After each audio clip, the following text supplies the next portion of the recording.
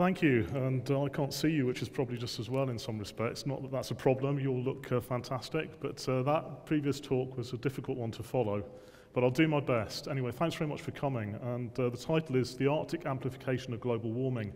And I hope by the end of the next 18 minutes or so, you'll have an appreciation of the fact that the biosphere and the climate system, the Earth system, all interact, okay? And that's very important for us as humankind. I'm very sorry, but this TEDx presentation is not about polar bears directly. Okay, I'll get that over first. It is, however, about the Earth's planetary life support systems. And this is important for our very survival and existence, and I hope you get this message by the end of the presentation. So, two facets of the Arctic. It's cold, not all the time. Sometimes the lower picture shows the same location in the summer. It can be up to 30, 35 degrees even in some places, and that's becoming more frequent. But effectively, the Arctic helps to keep the planet cool, and that's very important to note. So the snow and ice cover in the Arctic actually act as very effective reflectors of incoming solar energy. And nice, pure, clean snow, as it comes in, maybe reflects up to 90–95% of incoming solar energy straight back to outer space without causing any warming, okay, on the planetary surface. That's very different once the snow and the ice goes. So the planet is kept cool by the Arctic and its snow cover and other areas with seasonal snow. The Arctic also stores massive amounts of carbon, huge amounts of carbon, and most of this is below ground. Okay, and that's another important point to note. There's lots and lots of soil organic matter there which is slow to decay, much of which is also frozen still in what's called permafrost. But this situation can be changing. Okay. It's warming very fast in the Arctic. That's another point I want to make. This region of the world is warming faster than any other part of the planet, and 2 times as fast, in fact, as the rest of the planet on average. So it's changing fast, and this is something that needs to concern us as well. So here is the actual data for the last decade or so, 2000 to 2009. This is the warmth on the planetary surface compared to a reference period of 1951 to 1980 as a baseline. And you can see there the areas that are warming most. It tends to be in the northern hemisphere, around the Arctic Ocean. There's a small area here too as well. I'm going to stray slightly from the spot around the Antarctic Peninsula, which is important too. So it's warming very fast. One of the very clear signs of this is actually in the extent of Arctic sea ice. So if I can just point these ones out to you, this is data that's very hot off the press. This is September the 11th, 2015. This is satellite-based measurements of the Arctic sea ice here.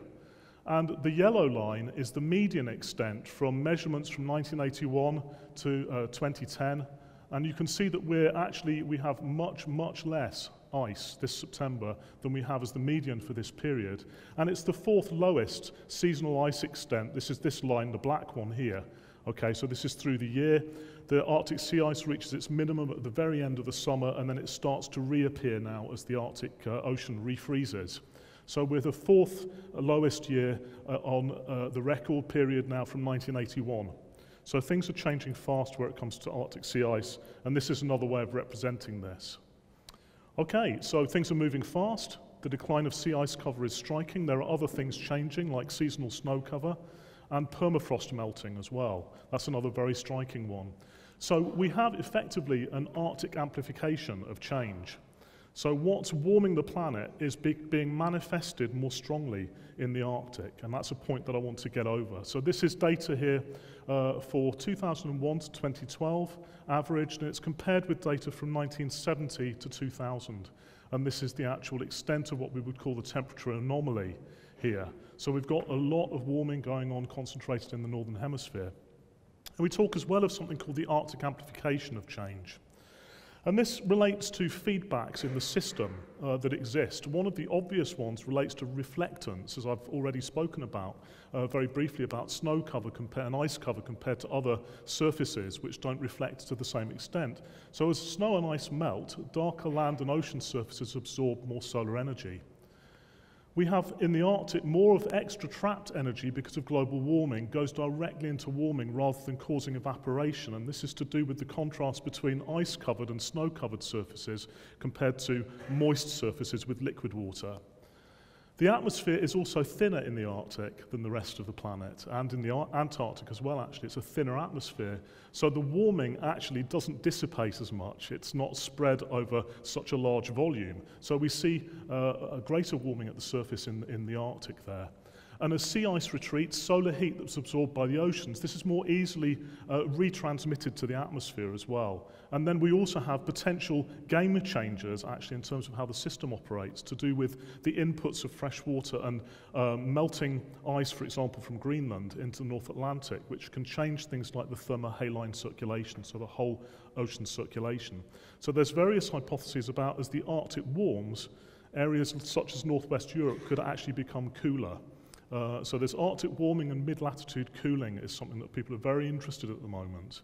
Okay, so global warming is not evenly spread over the planet, so that's perhaps an important point to note. Okay, so I've already mentioned this obvious positive feedback on warming relates to surface reflectance. So the albedo effect, this is what this one's called. Albedo is surface reflectance, and you can probably make out that this kind of snow-covered surface is very different in terms of reflectivity compared to an open surface where the snow's melted. And how this works is very simple. So if we have 1 unit of incoming solar energy here onto a snow-covered surface, we might actually straight away reflect 95% of that energy back to space without causing warming. So that's very important. So what's left, the net warming, is relatively limited. However, if we get rid of this snow and ice, we end up with for the same unit of solar energy coming into the system, we reflect less, okay, back to space, and we correspondingly absorb more. So this is a very straightforward positive feedback, okay, on global warming. So snow and ice melting, very simply, lowers the albedo, the reflectance of the surface. Is an example from northern Sweden, just a snow bed melting out in late June, as it does up there. And you can see very clearly that this is a much lighter surface than the surrounding Arctic tundra, okay, which absorbs solar energy much, much more effectively. So we lower the albedo, or the reflectance. That means we absorb more sunlight instead of reflecting it. And that leads to more snow and ice melting. So this is a classic positive feedback on global change. As you can imagine, it's a kind of almost a runaway type process, which sounds a bit frightening. So we need to keep these things in perspective and try and understand them. So put in perhaps a more tangible way, this is just a flight over the Tombstone Mountains in Yukon Territory in Canada to get to fieldwork a couple of years ago. And not only is it beautiful, but you can see very clearly there that snow-covered surfaces tend to be, and this is late August, and the new snow's just appearing, but they tend to reflect much more clearly. Okay, so I think that's, for any of you that have been out skiing and things like that, I think you realise that. Okay, it can be quite warm, but the snow doesn't melt that fast. Okay, and this is a satellite image here, a composite made-up satellite image based on real data, which kind of illustrates this kind of shiny surface to do with seasonal snow cover. Okay, and this is really important in terms of the planetary energy budget. And as this disappears or melts out early, we have increasing concerns to think about. A less obvious feedback on global warming relates to what I would call biogenic, so biologically formed greenhouse gas emissions. Can anyone give me an example of a greenhouse gas? Methane, great, that's a biogenic one. We all produce that, in fact. Pardon? CO2, that's a great one. Yeah, okay, fantastic. Which end of the cow does most methane come out of? If anyone wants to be polite, it's its front end, actually. It's called eructation, in other words, belching. Anyway, that's a slight aside. Okay, so we've got greenhouse gas emissions as well, and we both release them through industry and land use change, but the biosphere also exchanges these gases with the atmosphere. Carbon dioxide through photosynthesis, taking it in. You and me, through eating our Weetabix this morning, releasing some of that carbon dioxide. At least if you're all alive and respiring, that's what we're doing now. Most of that release back to the atmosphere is done by soil organisms and microorganisms in the oceans. Okay, so that's really important. So we have these exchanges going on anyway, but is there a potential runaway train here is something we need to think about. Okay, so we can forget this, we've already talked about this albedo issue. So I'm going to talk a little bit now about carbon dioxide and methane and organic matter. And I'm doing all right for time, so that's good. Now this is a map, don't worry too much about it. It's a polar projection, this is the North Pole, and all the brown stuff is soil organic matter. Okay, and the units are very, very high. So the darkest colours, this is per square metre, and this is in the top metre of soil. There's also more further down, but up to 50 to 100 kilograms of carbon per metre squared. That's my weight in carbon per metre squared. Okay, if you multiply that up to per square kilometre, etc., I think you can see that there's going to be some really big numbers involved in this. Okay, so there's a lot of carbon in these systems. And if you dig a hole, and usually you have to wait until late summer to do this in many parts of the Arctic because it's thawing through the summer from the surface down, and it reaches its maximum depth of thaw about now before it starts refreezing from the base and from the surface. There's a lot of carbon in there. It's a little bit like the Scottish Highlands. There are similar processes. It's cold and it's damp. So it's anaerobic, lack of oxygen in many places, not all, but in many. And it's cold, and that restricts microbial activity. So decomposition is quite a slow process, okay? And that means that we store carbon. So we've had, over geological timescales, more photosynthesis than respiration or decomposition in the system.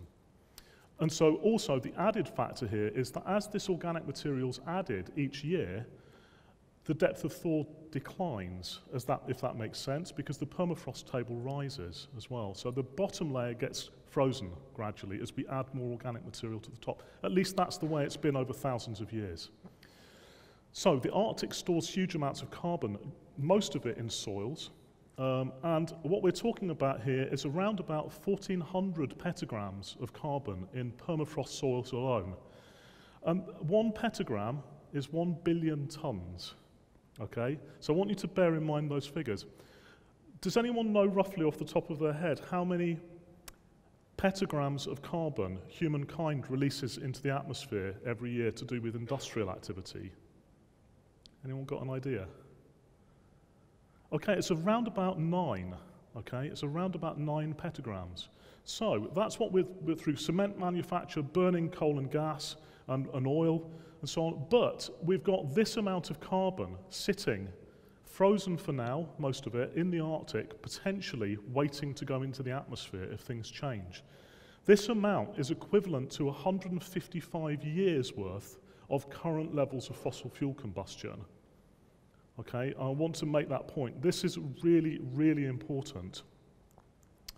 So if we think about this biogenic feedback, just trying to place it a little bit more clearly here, we've got, as surface temperatures increase, I've got a sort of very simple diagram here from a recent paper from last year from Environmental Research Letters, but as the surface warms, our thaw layer, or depth, increases, okay, through time. This blue stuff is permafrost, so it's not water, okay, it's just frozen ground, which is sediments of soils, organic material, dead animal and plant remains from thousands of years locked up in this.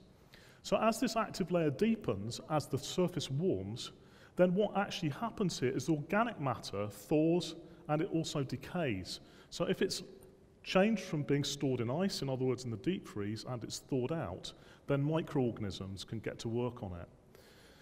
If there's no restriction in oxygen, then the greenhouse gas that's mostly going to be released is carbon dioxide, but if it's waterlogged, then fermentation happens, and that's a gas called methane, which is released.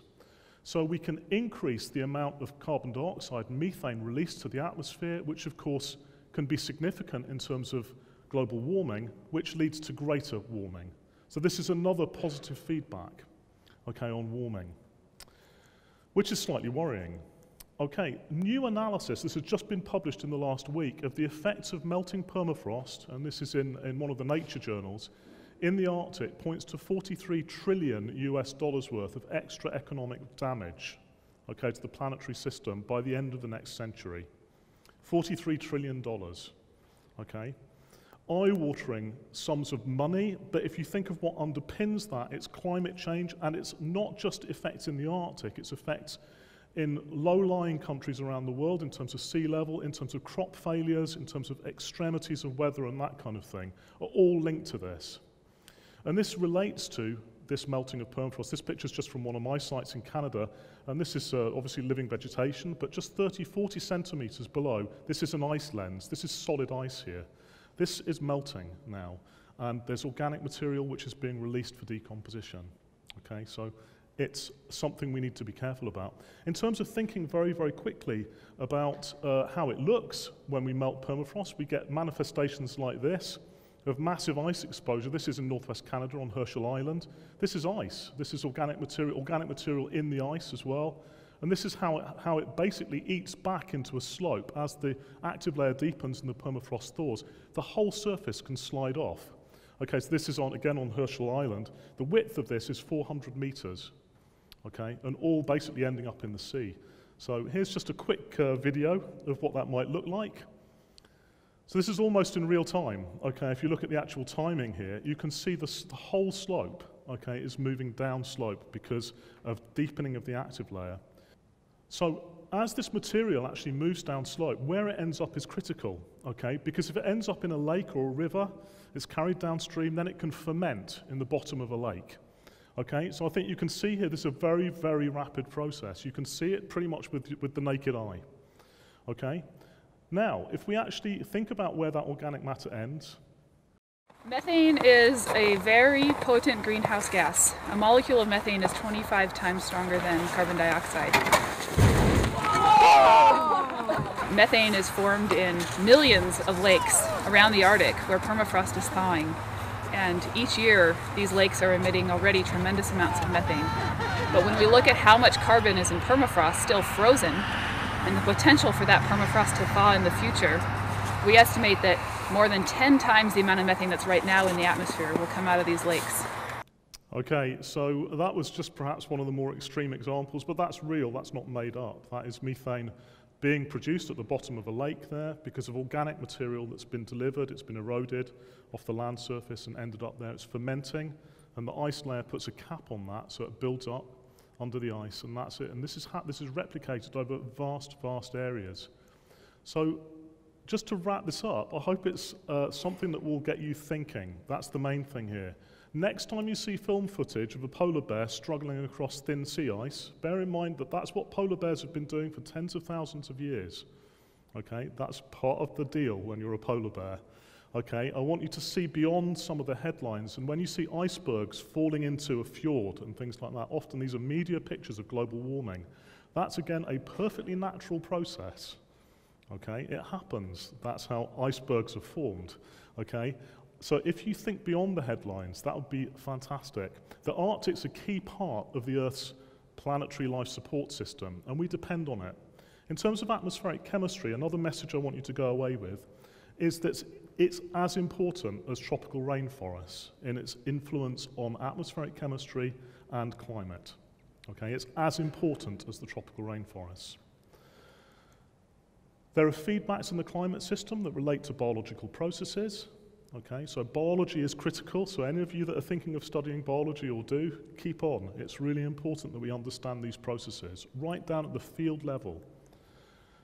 And the atmosphere and the biosphere are very strongly linked, so we are all in this together, okay? And with that message, I will stop, and I've run out of time, so thanks so much to the organisers, fantastic, and also to Lee for the audiovisual, and for the opportunity to speak to you, and thanks for listening. Thank you very much.